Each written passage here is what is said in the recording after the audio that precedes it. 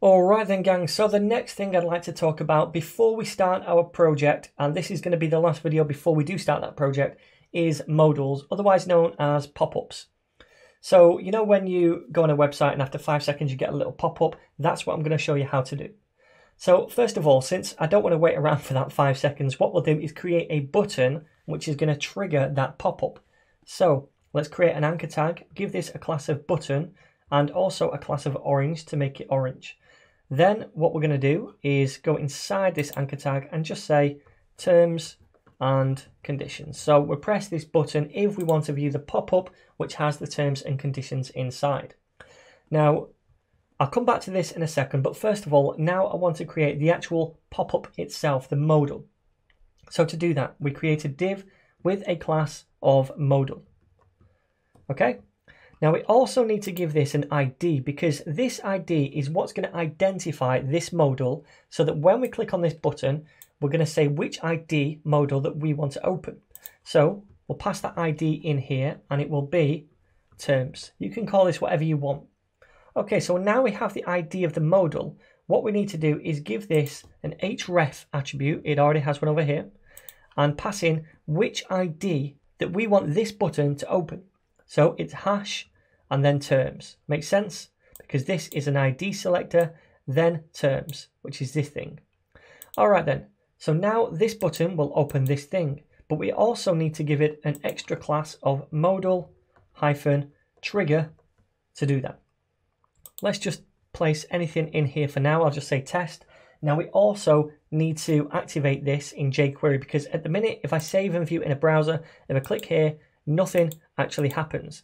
We need to activate this in jQuery because it's more of an interactive component. So let's go down here and create a new script tag. And inside that, I'm going to do $, then document, and then outside .ready. Then we'll fire a function when the document is ready. And inside this function is where we're going to initialize our modal. So to do that, all we need to do is grab hold of this thing right here, this class. So it's .modal. Then we'll use a method called modal. All right. So that's that. If we save it, press on this, then we get this little modal right here and we can click anywhere else to close it. That's pretty good, right? Now, at the minute, this looks pretty pants, so let's just change up the content. I'm going to get rid of all of that.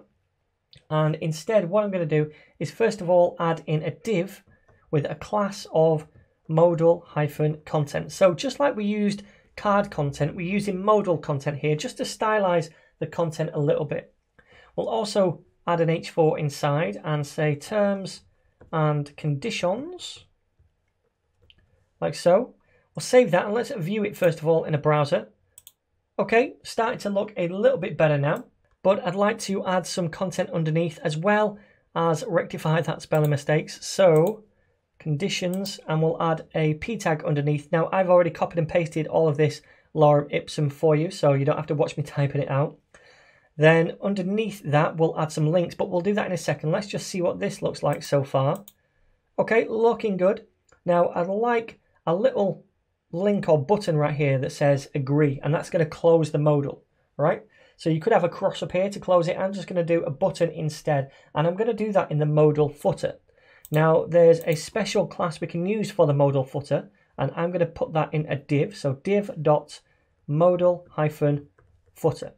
Now we don't have to place our content in the modal footer. This just stylizes it a bit, and I think it looks nice. So I'm going to do an anchor tag, and this is going to have a class of modal-close. We'll also give this a class of btn to make it look like a button and make it orange as well. All right then, so the href is going to go nowhere, but if we type in here agree and close, then what this button will do is close the pop-up or the modal because it has this class right there. It knows to do that. So let's save it and view this once more. Okay, looking good, agree and close, and voila, it goes. So there we go, guys. Again, very simple to do these complex things that would otherwise take maybe 10, 15 minutes or even 30 minutes to create. So that's modals for you. And I said this was the last video before we start to create our project, and it is. So starting in the next video, we're going to start to create that project that I showed you at the very start of this series.